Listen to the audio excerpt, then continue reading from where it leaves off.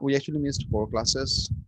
Yes, one of the classes in the last two. I mean, last week দুইটা class হয় নাই, last গতকালকে রাতের ক্লাসটাও হয় নাই।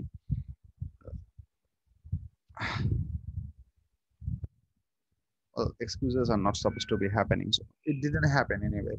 আমার পিচ্চি শরীর অনেক খারাপ ছিল. I had to go to the doctor. We had some appointment. And সবাই একটু পারলে দোয়া করো.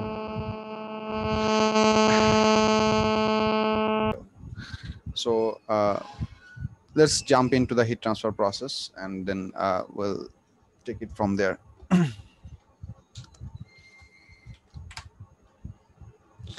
হিট ট্রান্সফার প্রসেস চ্যাপ্টারটাতে সুবিধাজনক জিনিস হচ্ছে যে কোর 3টা আইডিয়া আছে। Right, hit transfer process. There are basic 3 processes: conduction,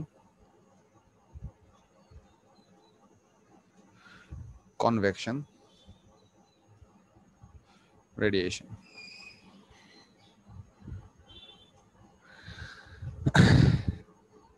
You just need to understand, we just need to understand the very key mechanism by which each of these processes work. There are some atomic level or molecular level explanation for how these processes work, and we need to understand that part. If you understand how these 3 different ways of heat transfer work, then you can use these 3 parts to explain a lot of different scenarios. In your exam, you will be asked mostly about those real life examples.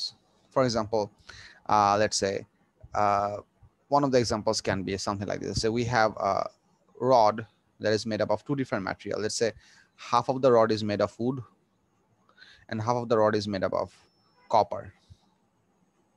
They are joined together, and we have wrapped around this thing with a piece of paper like this.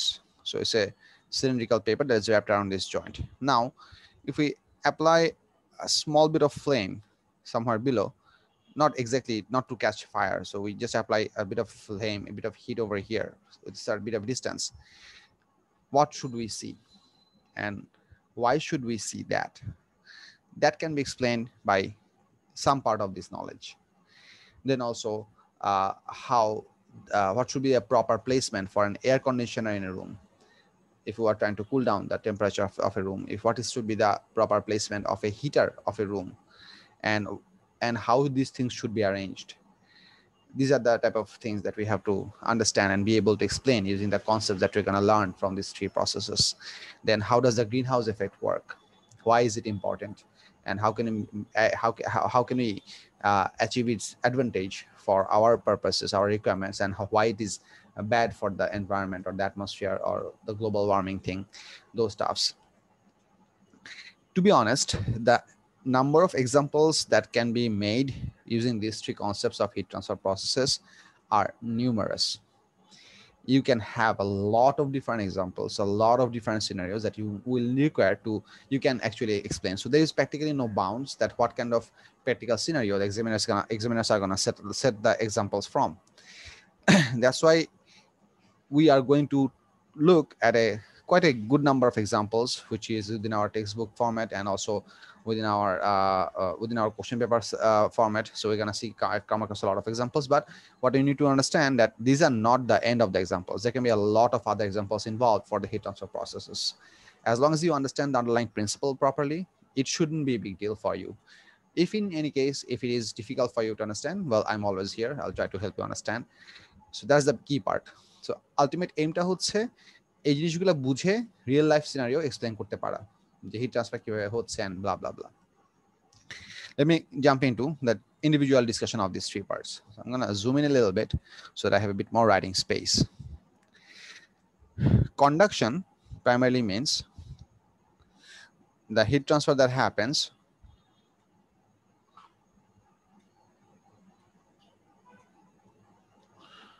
from and to solids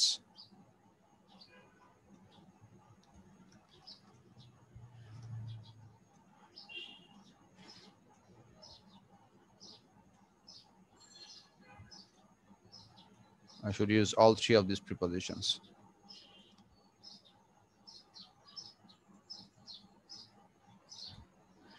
It also means it involves vibration of fixed particles.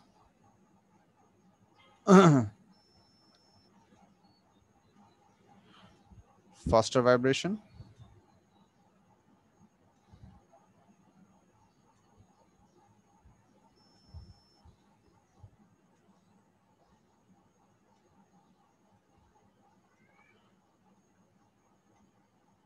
gives faster conduction. Convection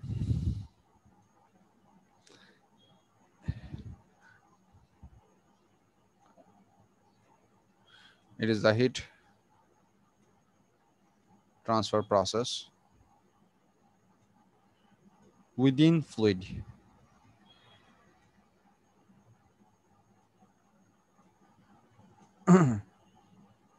It involves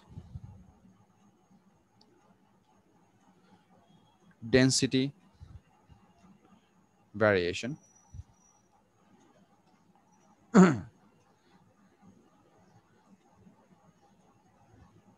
lighter fluid that is usually warmer as well rises up, and vice versa. Third point হচ্ছে particles translate. Translation means actual movement, move from one place to another. Assalamu alaikum, sir. What's up? Walaikum assalam. Not much. I am back. That's up. So you're teaching us physics, right? Yes. Looks like you're a good teacher. But your handwriting is really ugly, no offense. Damn, it is so ugly.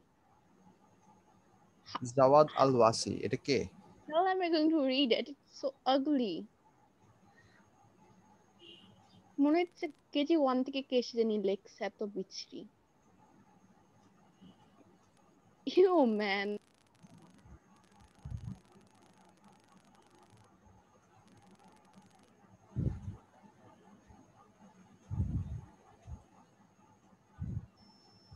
I'm sorry for the interruption. I'm not sure what happened there. But it was a definitive disturbance, so I kicked them out. Whatever. For those of you who have handwriting, I am not sure if any of you having difficulties with my handwriting because I'm writing and reading at the same time. Please ask me to reread them. My handwritings are bad. I know this for a fact. That's why I prefer to give printed materials. And I'm not proud of this, but this is something that I do not want to deal with at my age. Radiation. Radiation is the type of heat transfer process that happens when in the electromagnetic form, electromagnetic radiation form. Electromagnetic is a word that can be written in short form. Both of the letters of the acronym are capital E, capital M. Electromagnetic radiation. And now we haven't yet read about the electromagnetic spectrum part, which is a significant portion of our waves chapter, within which eventually we'll see that the entire electromagnetic spectrum, the variation of the electromagnetic waves, they are classified depending upon their frequency and wavelength variations. And based upon that, we can have the entire spectrum divided into seven different parts. That's how the scientists have named them. There is no hard and fast rule that why we call them different that way. Scientists just decided that, okay, fine, we're going to call this part this, and this part this, and this part that, and so on and so forth. So one of those part is called infrared radiation. Heat waves from hot object which is radiated from a warm object always come in infrared radiations, which is also has a short form of IR. So I'm going to write only IR over here. It is the fastest process of heat transfer, fastest process. uh, in vacuum, uh, in vacuum, the speed is the same as the speed of light, 3 into 10 to the power 8 meters per second. And this does not involve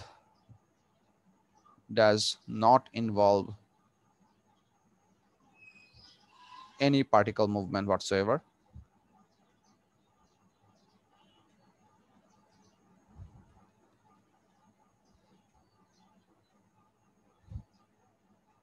Whatsoever. Disregard that. And another property of the radiation is that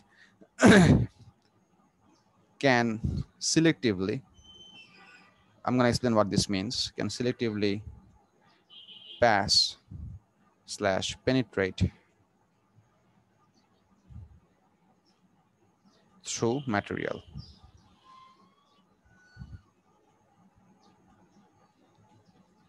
আচ্ছা, আমি eventually এই পয়েন্টগুলা তোমাদের নোটসেও লিখে দিব, but there is a possibility I might actually forget those.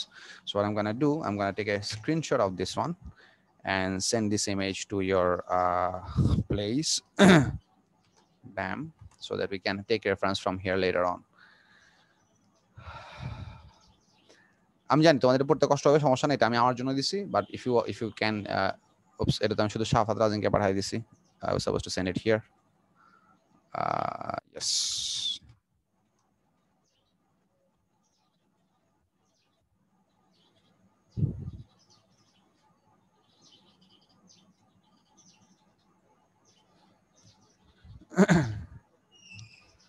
All right, so if you try if you to understand these parts, let me give you some examples. So আমি খুব common একটা example দিয়ে স্টুডেন্টদেরকে convection radiation বুঝাই, সেটা হচ্ছে let's say we have a cooking পট। বললাম তোমার সবাইকে আমার কথা শুনতেছো? জি স্যার। Yes sir. আচ্ছা, মাঝে মাঝে যে নয়েজটা হয়, নয়েজটা করতে হয় সেটা তোমাদেরকে বলি। তোমাদের আমার ফোন সবগুলোই সাইলেন্ট করা আছে as far as I know, but তারপর যখন আমার কোনো সময় যদি ফোনে কল আসে, সেটা মেসেঞ্জার কল হোক অথবা হচ্ছে তোমার সেলুলার নেটওয়ার্কের কল হোক, তখন ওইখানে যে ইলেকট্রোম্যাগনেটিক ওয়েভটা মাইক্রোওয়েভ অ্যাকচুয়ালি যেটা কাজ করে সেটা সামহাও আমার এই যে মাইক্রোফোনের যে পিজোইলেকট্রিক ক্রিস্টালের যে ভাইব্রেশন থেকে সে ভয়েসকে ইলেকট্রিক্যাল সিগন্যালে কনভার্ট করে, এই দুইটা সামহাও ইন্টারফেয়ার করে। ওই ইন্টারফারেন্সের জন্য একটা ভ ভ ভ ভ শব্দ হয়। যতক্ষণ মধ্যে কলটা চলতে থাকে, সেলুলার নেটওয়ার্ক বা মেসেঞ্জার নেটওয়ার্ক থেকে কলটা কাজ করে, ততক্ষণ মধ্যে ঝামেলাটা হয়। যেই আমার কলটা কেটে যায়, তখন আবার এই ঝামেলাটা বন্ধ হয়ে যায়। So if you ever have that kind of a noise, you need to understand there is a call I'm receiving, and I'm definitely if I have to pick it up, then I'm gonna pick it up. If I'm not picking it up, then I'm gonna disconnect the connection, and that noise will go away. So this so don't feel weird if that some noise happens. This is something that I cannot control. What I can do, I can put my phone in airplane mode. That would be a better idea to do, but I don't want to do that for reasons unknown. Whatever. Let's have a look at this example. Let's say we have a cooking pot. Let me show you that cooking pot with ash color maybe. So let's say, Shana, this is not a good idea. Let's say this is a cooking pot. So let's say we have a saucepan, and within this saucepan we have some water filled up to this level. So this is all water.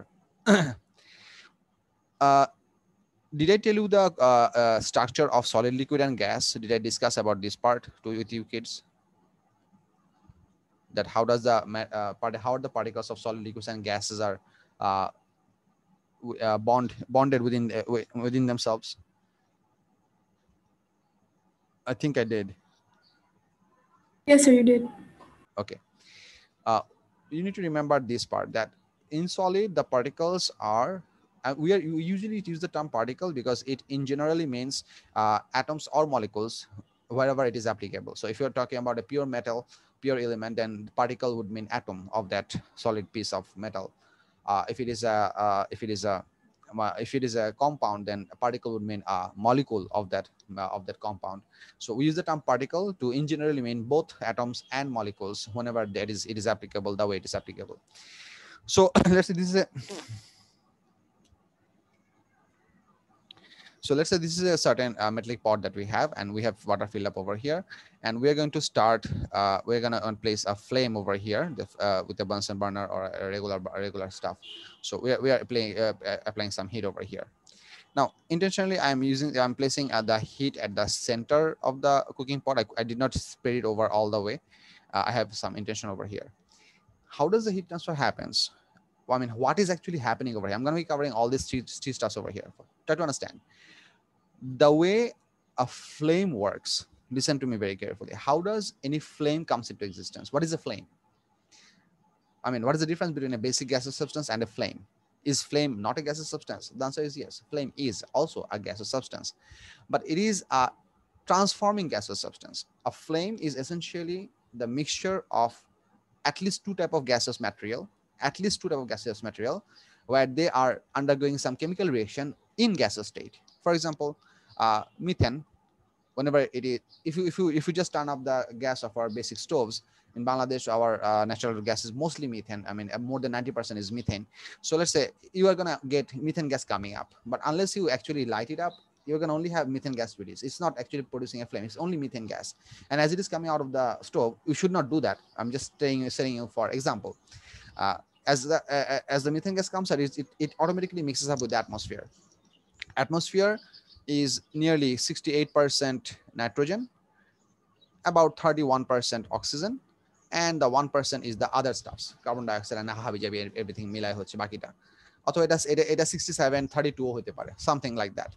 So nitrogen is mostly inert. It does not actually undergo any chemical reaction for at regular temperature, mostly inert. But the oxygen is not inert. So methane gas mixes with the oxygen, but if we do not start the flame, it's just going to be in mixture format, and it's going to slowly diffuse outwards by means of Brownian motion. You guys know what Brownian motion is? তোমার chemistry Brownian motion পড়ছো না? Yes, So sir.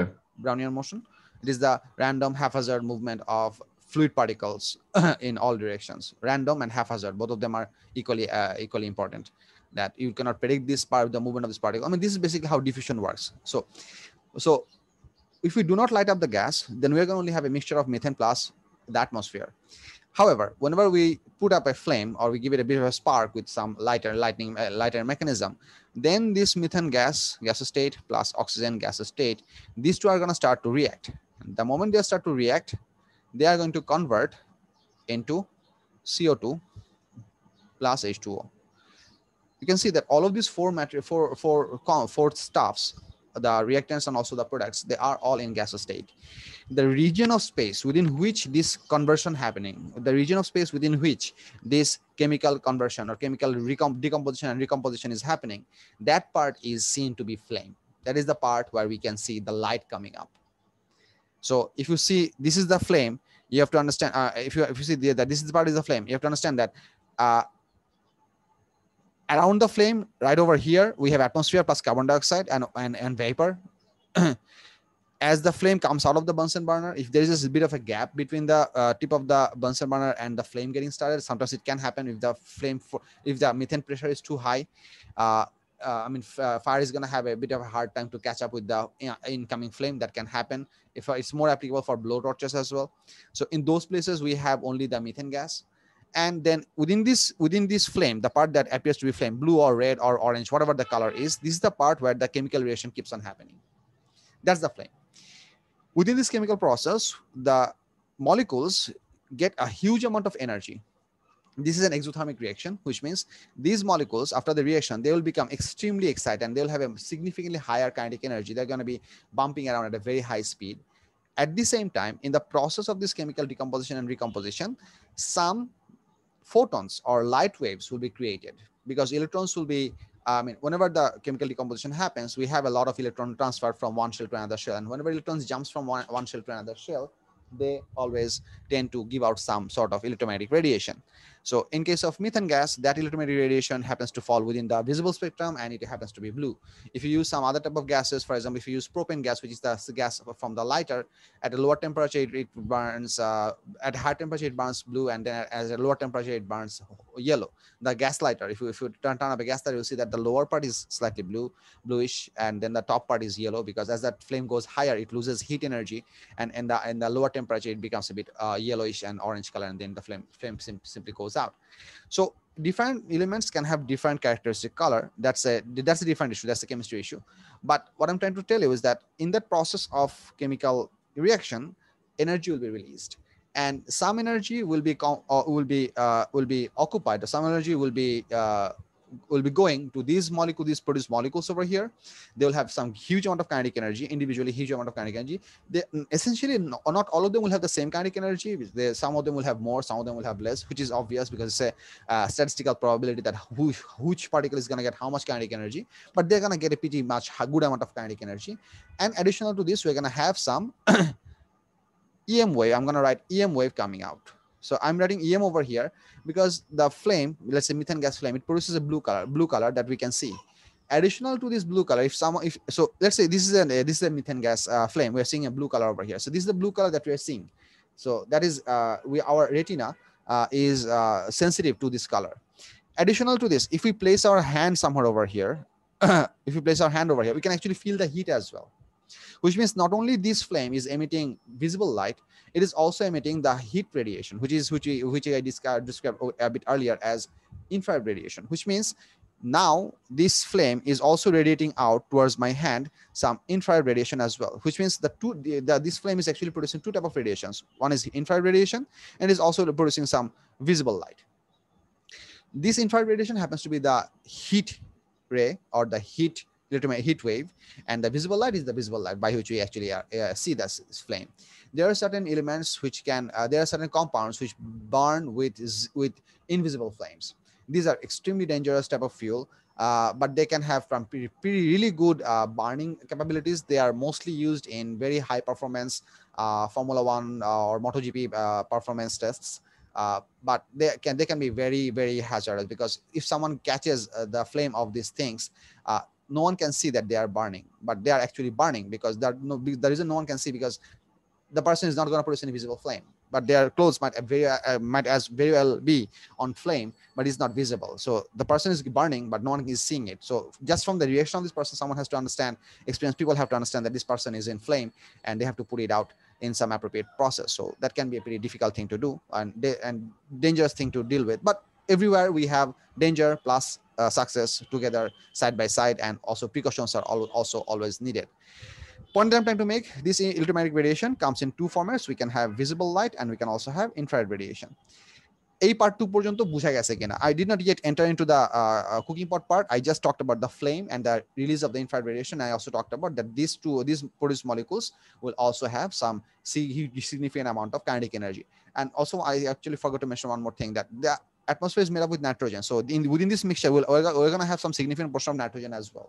This nitrogen is not going to take part into chemical reaction, but whenever the carbon dioxide and H2 will be produced, they are going to essentially collide into some of the nitrogen molecules which are surrounding those particles as well, because it's a very important and large portion of the atmosphere. So those nitrogen molecules are also going to get some significant amount of kinetic energy, which basically means that all the gases molecules that are within this flame part, they are all going to be highly energetic and have a huge amount of kinetic energy. Any questions so far? Anyone? Sir এখানের ইএফটা কি? EM is the short form electromotive force. electromagnetic waves. Electromagnetic waves.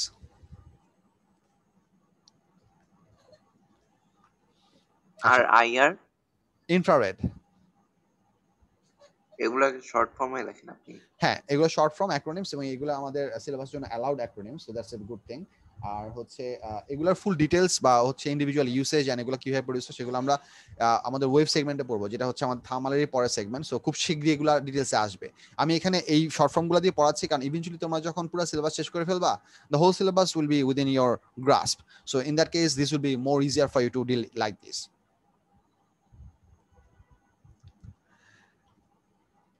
Okay, anyone else? Any question? No. Okay. One thing we need to understand, that the infrared radiation of the visible light, this is actually from a hot object or from a warm object. This electromagnetic radiation, this actually spreads out in all directions, like a spherical direction, not essentially like a circular, spherical direction. So if you have a hot object over here, and if it is radiating, it's going to radiate heat energy in all directions. But additional to this, it's going to produce some significantly high energy output above the heat source. There's a reason for this. Try to understand. If we have a hot object over here, let's say this is an object that is hot. We can consider this as a hot piece of metal. So let's say we have heated up some metal piece and we have placed it over here in the atmosphere.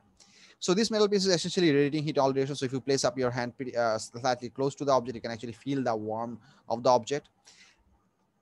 So, and that radiation, infrared radiation, is happening in all directions uniformly, above, below, down, left, top, front, back, everywhere. However, this hot object is essentially surrounded by atmosphere. So what essentially happens, whenever any atmospheric particles get close to this thing, they take a certain significant portion of the thermal energy of the from this block, and they start to move faster. Faster movement pushes out the neighboring particles a bit farther away. As a result, whenever any molecule actually takes energy from this hot object, they actually make the intermolecular spacing of the neighboring particles much bigger. Let's say the atmosphere was far more dense on the outside. Let's say the atmosphere is really dense, but close to the hot object, the atmosphere is going to become less dense, because the moment the atmospheric particle receive energy from the hot object, they start to move faster. So they hit the neighboring particles at a much higher force, and their separation gets increased. And separation getting increased means now they have a lower density. And we do know from our density pressure chapter that lighter objects always tend to float, and heavier objects or more dense object tends to sink. So what happens, this lighter, less dense fluid or the lighter air is going to start to rise upwards, start to rise upwards. So whenever the atmosphere is leaving from this region, we're going to produce a bit of a partial vacuum over here. Not full vacuum, partial vacuum means molecules are leaving. So what's going to happen to that left alone space? Is it going to remain empty? No, obviously no, because we have a lot of atmospheric particles over here. To fill up that void, to fill up that partial void, cold atmospheric particles are going to run into this thing. So cold air is going to run into this thing from the sides like that, and hot atmospheric molecules are going to rise up like this. We call this the hot current, usually represented by red in many of your books, and the air that is incoming is usually represented as, it is called the cold current. So the cold current is the room temperature or the regular air molecules which are rushing in to fill up the partial void, and hot current is the group of air molecules which have received the heat energy and they are starting to go upwards. This can tell you one essential thing that try to understand, because and this process of this heat transfer process is what we call the convection. If you have a look at the key points for the convection process, what you'll see, it says that convection uh, uh, convection includes heat transfer process within fluid bodies. So we are now talking about, so in my example I was talking about the heat transfer within air, involves density variation. So there will be some sort of density variation. Lighter fluid rises and vice versa. Either vice versa, just to mean that denser fluid or cooler fluid falls downwards. And number three is that particle translate. Translate means actual movement from point A to point B, from one location to another location. In conduction process, the particles never actually leave their equilibrium position. In solid, the particles are stuck in their position. They can vibrate faster or they can vibrate slowly. If the temperature is high, they're going to vibrate faster, but they're still going to be pretty much stuck within that position. If the object becomes cooler, the particles are going to vibrate less vigorously. If the particle is warm, the particles are going to vibrate more vigorously, but they are pretty much stuck in their position. That's not the case for convection. In convection, which happens in fluid essentially means liquid or solid, liquid or gas. So within fluid bodies, the when convection happens, particles will actually move from one point to another point. And then it's so these are the 3 points that is the part of this fluid body. So this actually tells us that it is a good idea to put the flame source underneath the cooking pot, because whenever we're going to put the heat source underneath the cooking pot, this surface of the cooking pot is going to receive a huge amount of heat because of the convection current. If we did place the flame right over here, we are going to receive the radiation heat from the source as well, but that radiation heat might not as well be strong enough or fierce enough to actually make some significant heat increase, and most of the heat energy would be actually going into the atmosphere and become wasted. That's why we always, whenever we are cooking, we always put our cooking pots above the flame, not on the side. If you wonder, well, sometimes we can also put stuffs on the side and we can have have stuffs cooked. Yeah, that's true. For example, if you are trying to cook something using a bonfire is basically means that you have a chunk of wood that you have gathered around and you have set it into flame, and it makes a huge amount of temperature, that so that the temperature is so hot that if you place some tilted food nearby, that can be pretty much be cooked from the radiation heat. this is possible because the heat source itself is very, very fierce. It is very, very, very hot, and that warmth can be felt from a pretty far away distance as well. But that's not the regular case. I mean, if you want to efficiently cook something, efficiently heat up something, it is always the best choice to put the cookable object atop the flame. Okay. The next thing that I'm going to discuss, and then we're going to take a break for the Maghrib prayer, is that I'm going to show you a bit of a highly magnified view of this part.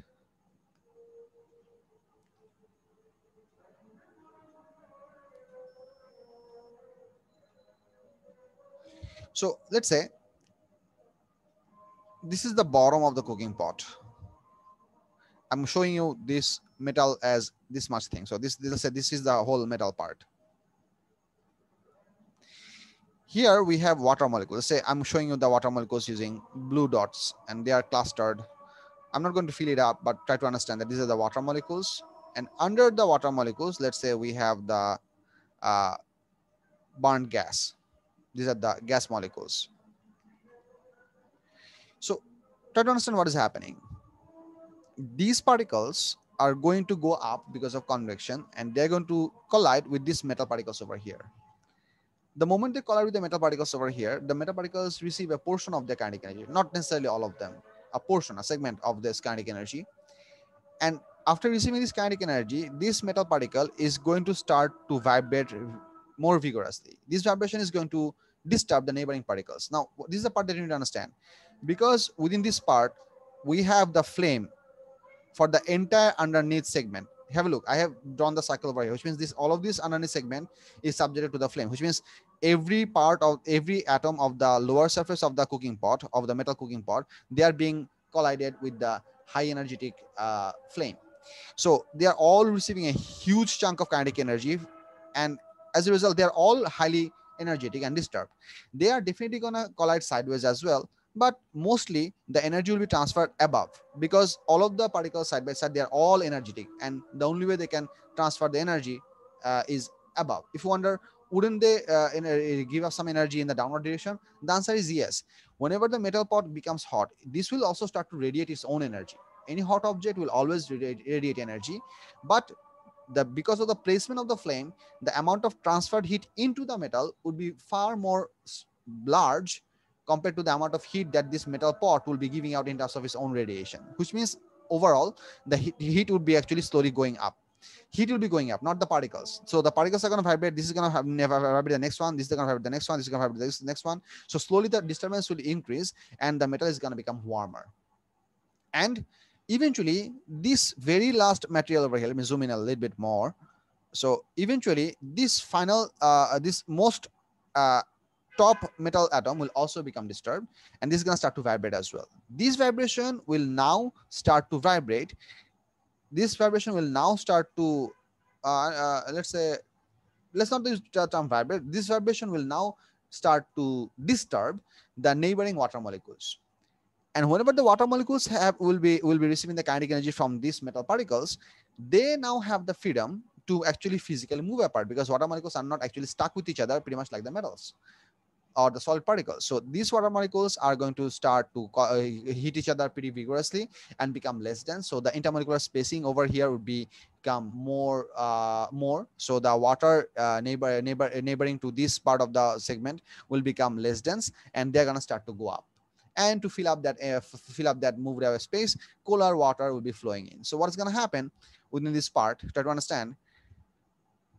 Heat will be transferred from here, and the part of the cooking pot, let's say, let me use red, the part of the cooking pot which is above the flame, this part of the cooking water on pretty much, you can actually increase this a little bit more, but if there is a gradual diminishing behavior over here. Let's say water within this part will become warm, and here we're going to have pretty much vertical hot current. Water is going to rise up through this segment. And to fill up this space, cold current is going to start to slide in from the side like this. And this is going to, and you're seeing it from left and right because I'm showing you a side view, but this actually happens from all the directions. So the way we can actually visualize this physical movement, I mean, water molecules are transparent, so there is no way you can see the water molecules. But one of the ways we can actually see this movement of the particles, that if we drop some visible particles, for example, say you can produce some, what can I say, ada. Do you know ginger? If you grate some ginger, you're gonna get some very small fine particles. Let's say we put some grated ginger over here. Well, you'll see that they are gonna spread around, and you can see that whenever the ginger particles are coming somewhere over a certain region where this is very hot, they're gonna be pushed upward at a very high force, and they're gonna spread out to the border. They're gonna go all the way pretty much close to the border, and they're gonna slowly sink in through this part, and eventually at the moment they come up over here, they're gonna once again start rising up. So this is how the convection current happens, and this is how the conduction happens. And I also talked about the radiation a bit earlier. So this is the example that I usually take help for to explain all the three parts in detail for multiple stages. Any question? Yeah, the weight of the ginger will matter. That's why I didn't say that you should slice the ginger. You should grate the ginger, because whenever you grate the ginger, they're gonna be pretty small particles, so they can actually freely move around pretty well. Well, obviously, if we use very large chunk of particles, for example, let's say if I place a ball bearing over here, ball bearing,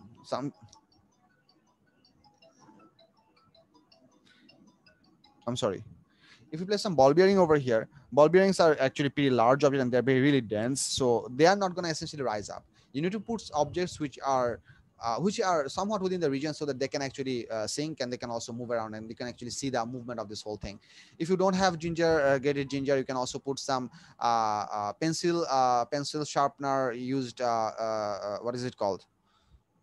Sharpener je কাঠের যে, lead. no, not the lead. Lead is the graphite part. Oh yeah, yes. You can also put in some chapata, tea, some tea, ground tea, not the leaves, ground tea. Anything that you can. I mean, you can put anything, and you can see the whole boiling process happening. বুঝা গেছে কি এই পর্যন্ত? পোলাপান? Yes, G sir. Sir. Yes, sir. Let's take a break for about 10 minutes, and we'll resume class at 6:25 after Maghrib prayer. Thank you very much. I mean, the class is not over, but we're taking a break. So we started to resume the recording. So this is the very basic idea for how the three processes work. So beyond this point, we're going to see some good examples, not real-time, some real-time examples. And the book that I personally recommend to read the heat transfer processes is the A.F. Abbott book. How many of you have that book? This is a small book with blue cover with a Concord on the cover page. Do you kids have that book?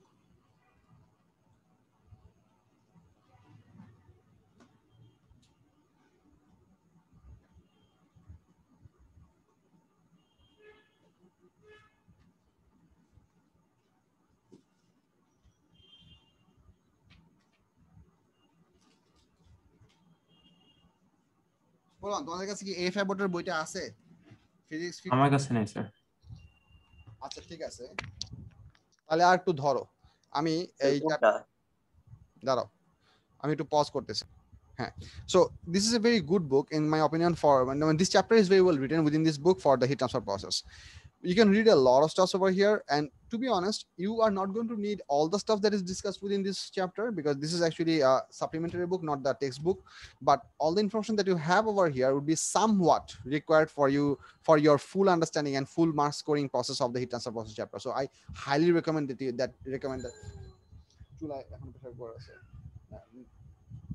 so I highly recommend that you read it through.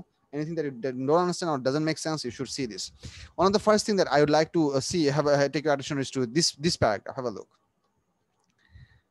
If a steel rod is held by one end and the opposite end is placed in Bunsen flame, it is noticed very soon that the rod becomes warm to the fingers. Heat travels to the metal by a process called conduction. This process is complex. It differs between metals and non-metals. Hear me out. And only a brief explanation can be attempted here. When a metal is heated, keyword, free electrons which it contains begin to move faster. That is, their kinetic energy increases. These electrons then drift towards the cooler parts of the metal, where their energy is transferred by collision to the metal molecules there. At the same time, there is a drift of slower moving cooler electrons in the reverse direction. So this is talking about some sort of cross flow of electrons. So if we put one end of the metal in a hot object, in a hot flame, and we are holding the other end, then hot electrons are going to travel towards the cooler end, and cold electrons are going to travel towards the hot end. And this is going to happen cross flow. There is not going to be a hot current individually distinguishable hot current or cold current. There's going to be like a jumbled Brownian motion kind of cross flow. To a much less extent, heat energy is transmitted through a metal by vibrations of the atoms themselves, which pass on energy from one to the other in the form of waves. Now, this is the actual description that I have told you. So within metals, heat will be transferred from hot end to cold end by both vibration of the fixed ions.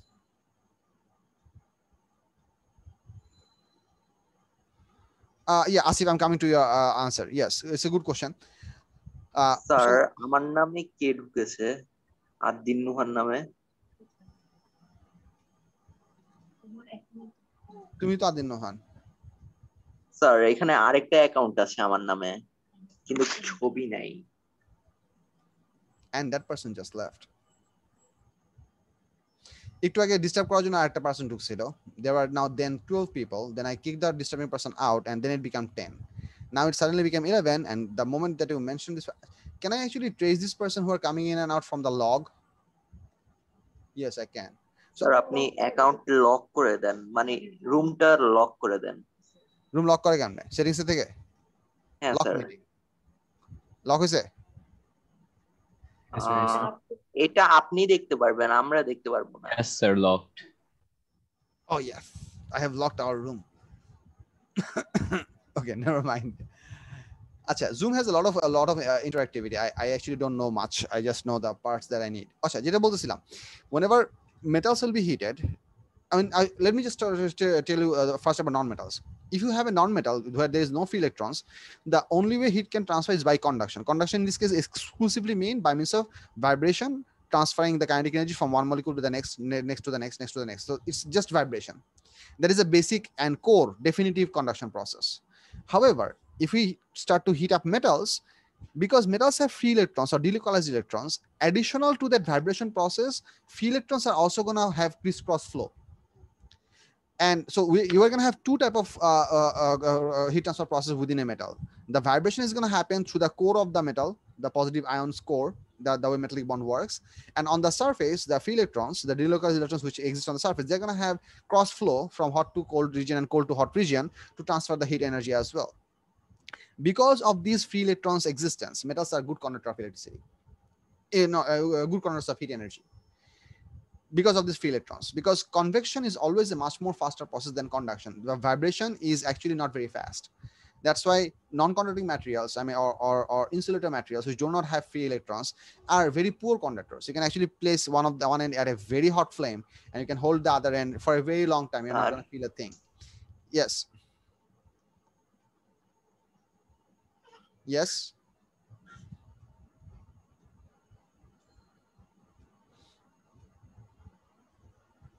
কেউ কিছু বলছো? আচ্ছা, not that I guess. So yeah, Asif actually asked me a question. সেটা হচ্ছে যে can we say that conduction is as convection in terms of electron? Well, here's the deal. We should not define conduction as convection. I mean, the way the examiners actually, or the CIE people and also the physics people like to describe this is this way. Asif, hear me out, and everyone else as well, is that conduction primarily means the process of heat transfer by means of vibration of particles from one particle to the neighboring particles. That's the basic core definition of conduction. However, in metals, the free electrons also produce a complex convection process for which they can transfer the heat energy from hot end to the cold end much too faster.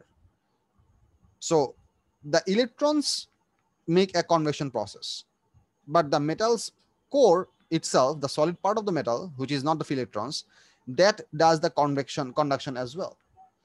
So conduction is defined in terms of vibration exclusively, whereas the electrons produce a complex convection process. So we are not going to say that the metals can do convection and conduction both in general. No, exclusively the electrons, which are capable of movement, they can produce a complex convection process. Asif, does it make sense? Yes, sir. বুঝা গেছে properly? Yes, sir. বুঝা গেছে। আচ্ছা, so in metals which have no free electrons, heat energy is conducted entirely by phonons. Phonons is basically means the vibration. It's a very pretty rare word. You don't prefer to use this word anywhere, but if you Google this word, you're gonna find out the meaning of this thing. Then we have a bit of a differentiation between good and bad conductors of heat, and there are some examples for poor and bad conductors. So this is actually an example of poor and bad conductors. This is a refrigerator where the sides are opened. It's a pretty blurred picture. So is it a layer of thermostatic material reduces the velocity? Sorry, this was an oven. This is an oven. So the door of the oven and also the sides of the ovens, they are all insulated by pretty thick material. And also this is actually keeping the heat out. Refrigeration hold a cargo vessel during the construction. So this is a cargo vessel where the inside is lagged. Lagged means that we have installed some insulating materials on the inside wall so that heat cannot be entering from the outside. So whether you want to keep heat in or whether you want to keep heat out, irrespective, if you want to stop the heat transfer process, you have to provide some sort of insulation process, and that is what we call lagging. Lagging actually lagging can help to a good insulation process, a good installation will be able to reduce the conduction, convection, and radiation, all three of them. If an insulation can only suppress two of them and does not suppress the third, then it's not a good insulation. If you want to stop, or we can actually never stop heat transfer process from cold to hot object. You can only minimize it, because whenever there is a temperature difference, heat will always find a way to travel from hot location to cold location. There is no way you can entirely stop it, but by using lagging or by using insulation, we can minimize or slow down the process. That's the whole point of lagging or insulation processes. So that's the definition of the lagging. And then do we have the idea of ignition point of a gas? Ignition point of a gas actually is a pretty important idea. তোমাদের কিছু question আছে, let me describe this. তোমরা এই জিনিসটা মনে হয় কেমিস্ট্রিতে already পড়ছো, যে এক্সাইটেশন এনার্জি নামে একটা জিনিস আছে। তোমাকে এই জিনিসটা কেমিস্ট্রিতে পড়ছো, এক্সাইটেশন এনার্জি নামে কোনো কিছু? No sir. আচ্ছা, এই জিনিসটা আমি তোমাদেরকে বলি। মনে করো আমি আমার স্টোভটা, এটা হচ্ছে আমার মনে করো কুকিং স্টোভের এখানে হচ্ছে আমার চাবি, এই হচ্ছে cooking স্টোভে। Let me just move myself. Let's say this is my cooking stove, and this is the key of the cooking stove. These are the legs of the cooking stove, and this is the, and so let's say I have turned on the cooking stove on. So methane gas is coming out. I can hear the hissing, but I don't see any flame. I have CH4, I have oxygen, but there is no flame. Why doesn't this gas spontaneously catch fire?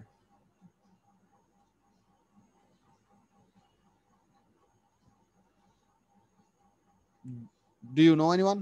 Does any of you know this thing? It's okay if you don't know. I'll tell you. I want to tell you. That's why I'm asking you this question.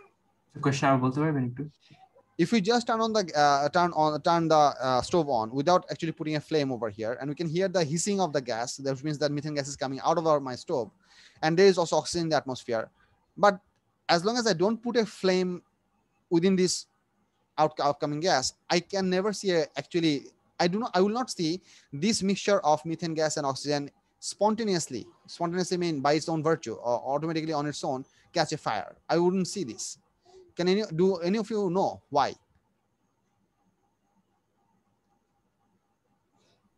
কারণ methane gas is a colorless gas. So because it's colorless gas, it will not catch fire. Well, nitrogen is also a colorless gas, but will nitrogen ever catch fire?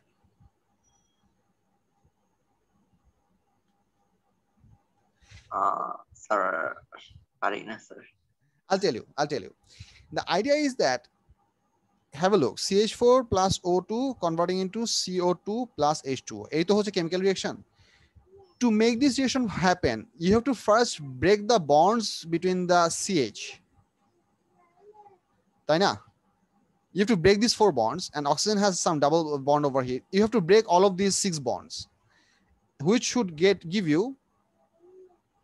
oxygen bonds plus hydrogen bonds. So you're going to produce these 6 bonds. So you have to break these 6 bonds, and you're going to produce these 6 bonds. To break these 6 bonds, you need to first feed some energy. These molecules have some stability of their own. They are not futile molecules. I mean, they are bonded by covalent bonds, so they have some significant energy requirement. So if you just turn it on, just by the regular temperature of the room, these molecules are not going to start to break up.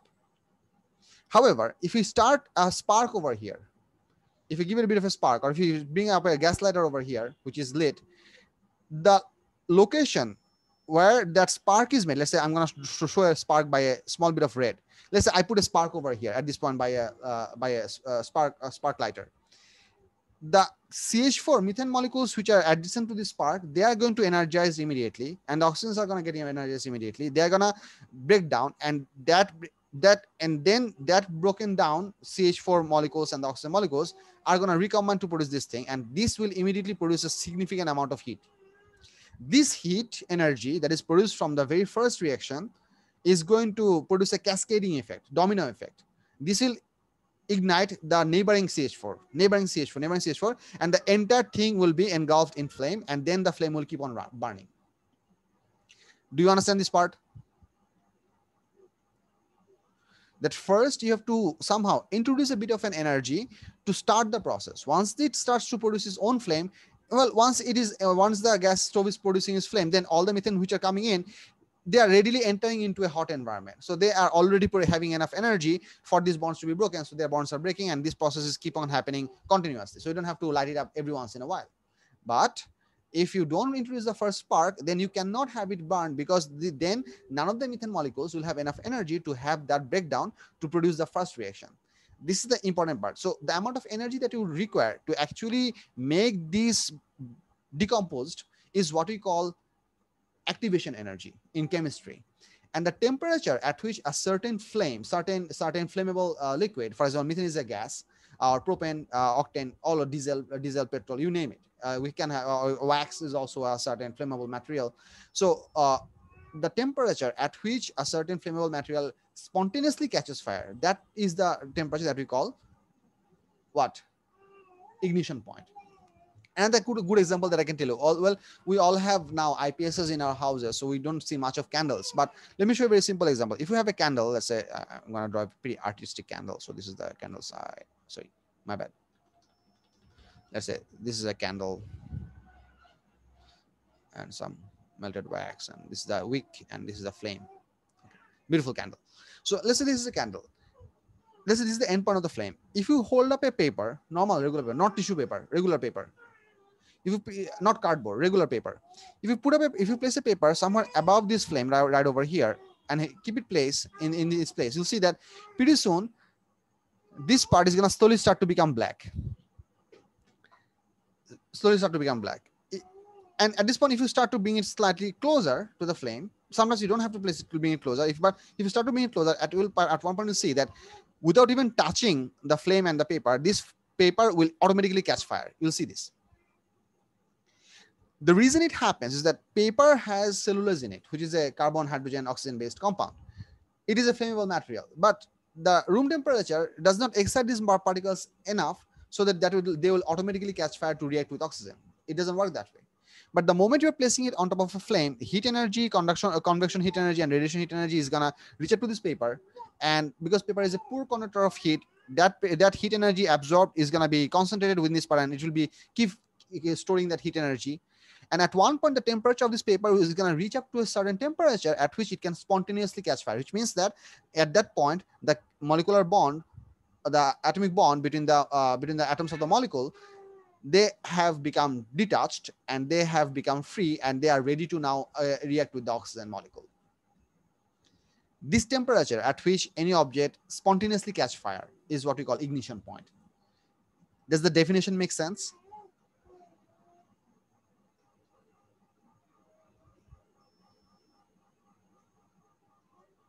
Sorry, you might have heard some noises. One of our people left. Who left? Should I unlock the meeting? Okay, I just unlocked the meeting. I hope that person comes back. পোলাপান এটা কি বুঝছো কি বলছি? Ignition পয়েন্টের আইডিয়াটা বুঝা গেছে? Yes. Yes, sir. ঠিক আছে? The temperature at which any flammable object spontaneously catches fire, that is what we call the ignition point. Now let's have a look over here. কই গেল?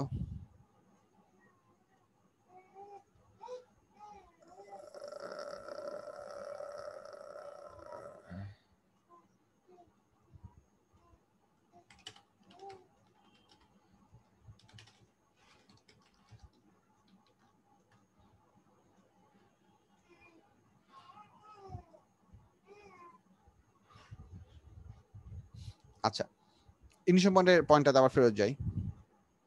A flammable gas will burn if its temperature reaches a value known as the ignition point. The effect of a good conductor in the neighborhood of a flame can be shown by placing a wire gauge about 5 cm above a Bunsen burner. If the gas is turned on and lighted underneath the gauge, it is found that the flame does not pass through the gauge. The wires of the gauge conduct the heat of the flame away, so rapidly the hot gases passing through the gauge are cooled below the ignition temperature. This gas is now turned out after the gauge is cooled. The gas is again turned on and lit above the gauge. This time the flame continues to burn above the gauge. As in the previous case, the wires conduct heat rapidly away, with the result that the temperature of the gas in contact with the underneath surface of the gauge is not raised to its ignition point. The flame will pass through the gauge only if it should become red hot. As well as now, this is illustrates the principle of the Davy safety lamp. So let me show you this thing. First, I mean, this is a simple structure, and then I'm going to explain why this is important. Let's say we have a Bunsen burner over here, and above the Bunsen burner flame, we are placing a metal gauge. Gauge means a mesh of metal wires. We're placing it over here. This is making flame. This is making flame. So this is gonna make the gauge warm. And because metal is a good conductor of heat, what's gonna happen? This metal gauge is gonna absorb that heat pretty strongly, and it's gonna dissipate that heat pretty rapidly. So what's gonna happen? As the gas molecules, they're going to rise above through the holes of the metal gauge, they're going to become cooled enough. You can control the thickness of the, you can control the property of this metal mesh. Part of the metal mesh means that how closely they are woven, or what is the material of the metal mesh. Is it made from iron? Is it made from copper? Is it made from silver? Is it made from bronze? Is it made from some other element? In terms of good conductivity or poor conductivity, then what is the thickness of the wire for the metal mesh? Is it made woven by thick wires or thin wires? So you can control the properties of the metal mesh, and also the burning intensity or the strength of the flame. You can match these two things in such a way that you can achieve a sweet spot, something in such a way that you can achieve this scenario, that the flame is going to be seen to only burn underneath the metal gauge, and above the metal gauge, this thing will not, there won't be any flame. The idea is that the metal gauge now working as a heat absorber, and because metals are good conductor of heat, they're going to receive the heat from the flame and distribute it over all the corners of the metal gauge, and the metal gauge is going to now then lose its heat using the holes by means of convection of atmospheric particles, and also definitely radiation will happen because it's a warm object, as we have discussed earlier. And the metal gauge is going to cool off all the gas molecules which are going to pass through the holes. As a result, all the gas molecules, whether they are burnt or unburnt, doesn't matter. As the gas molecules are passing through this metal gauge, they're going to be cooled below the ignition point, which means no flame would be seen above this metal gauge. The metal gauge is cooling down the mixture of flame of the flammable gas and the oxygen mixture. It is cooling it down to below its ignition point. That's why above the metal gauge there is no flame seen. এই লজিকটা বুঝে গেছে কিনা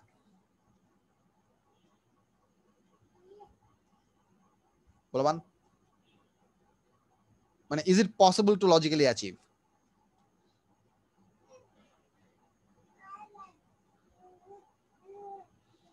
hello,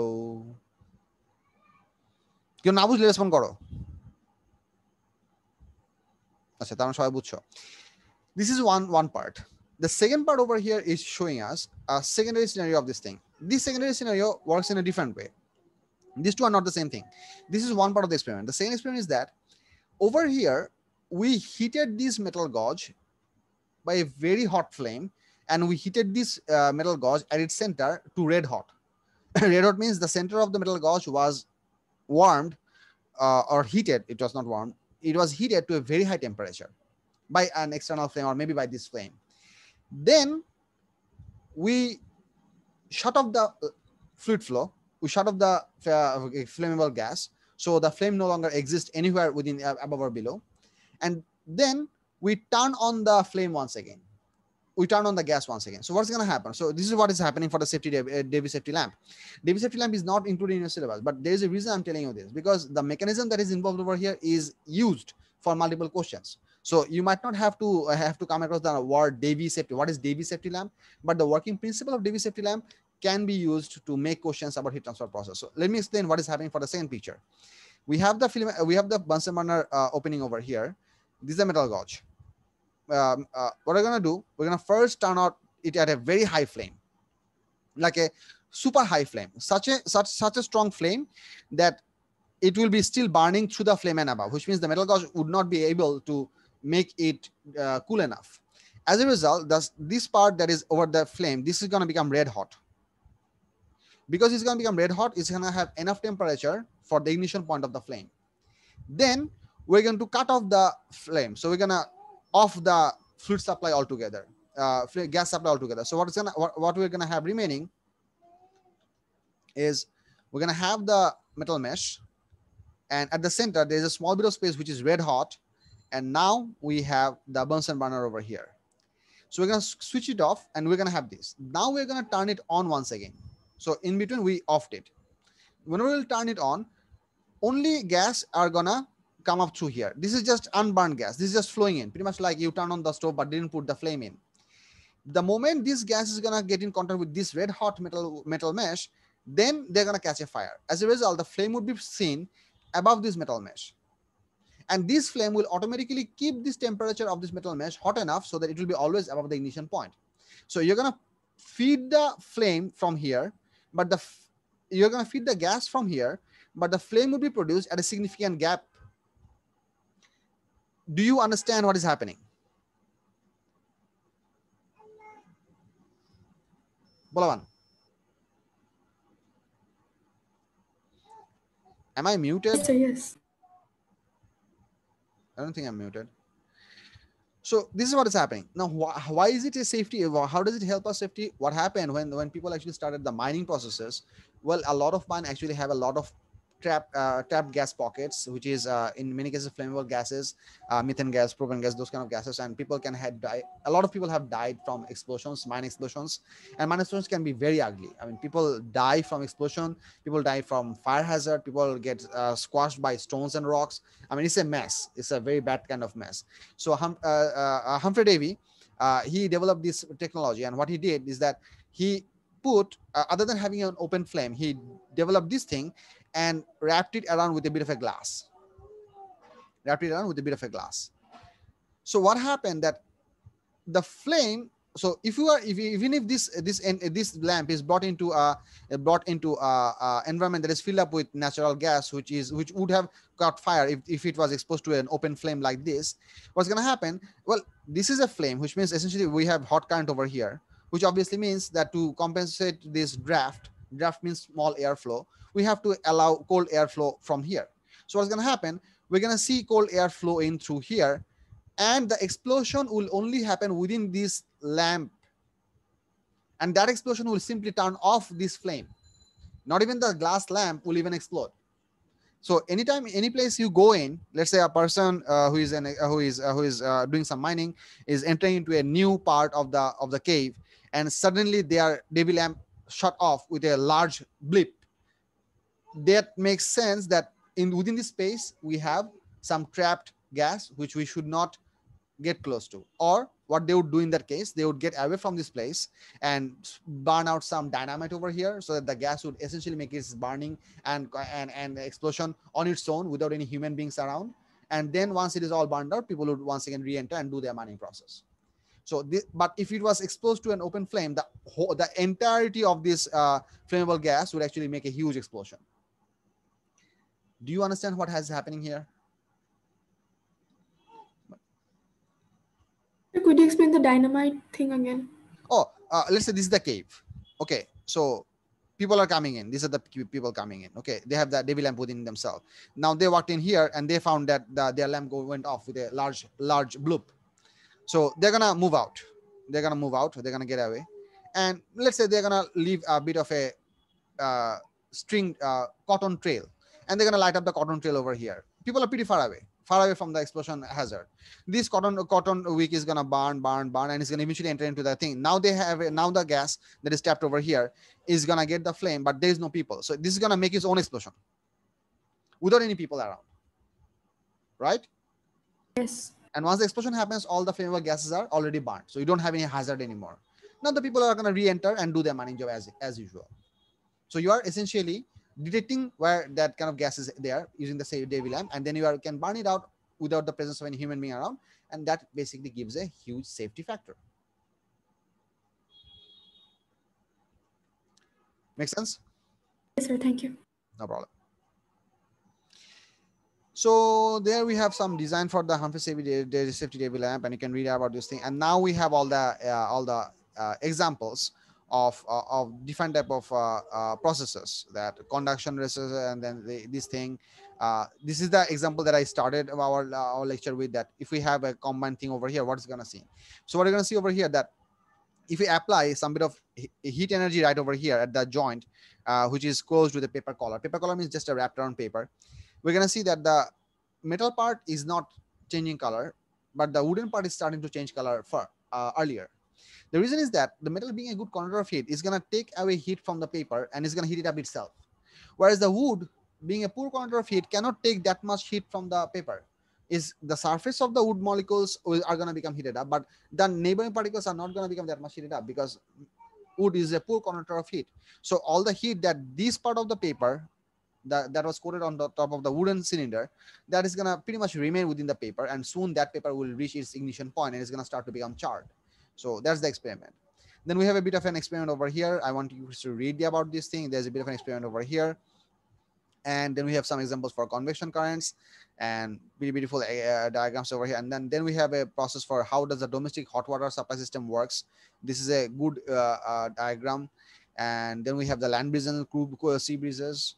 Then we have the radiation getting started. Radiation is described a little bit. Then we have the idea of the direction of radiation thermopile. You don't have to read about thermopile. You can forget about thermopile. But thermoelectric, if it is something that we have seen earlier, so this is also possible. Here, the hot junction is basically made by the touch of the finger, and the cold junction is the galvanometer. So you can see some reading over here. You don't have to read the thermopile. You can skip this altogether. Then we can then we'll have to jump over here to compare the radiation from different surfaces.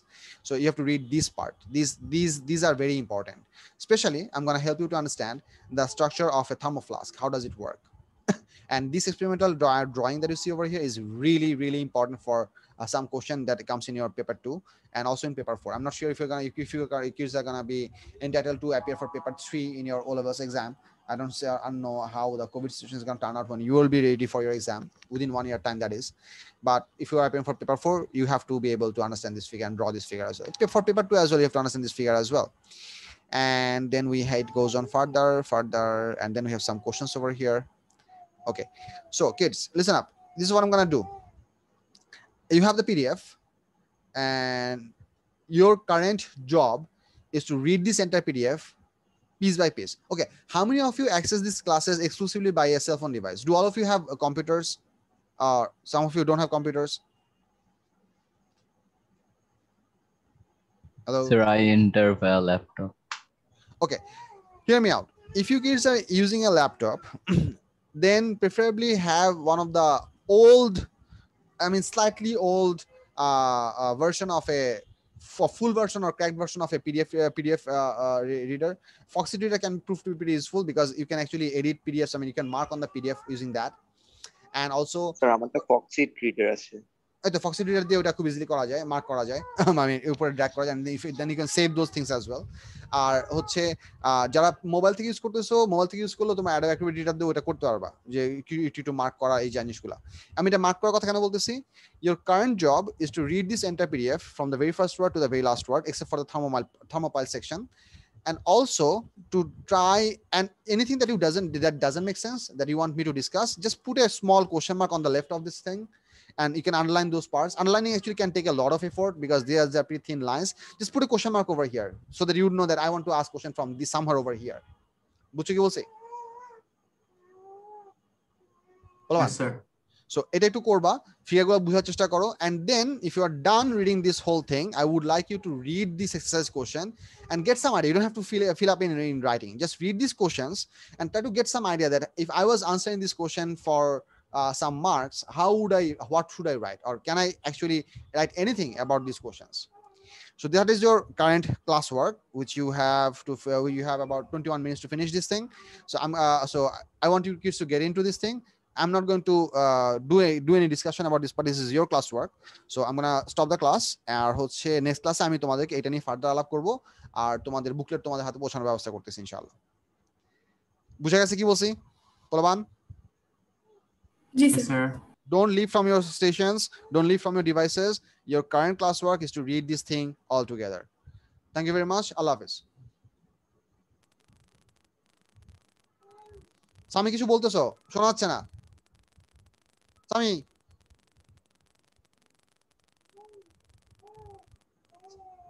Sami লিখো, আমি তোমার কথা শুনতেছি না বাবা।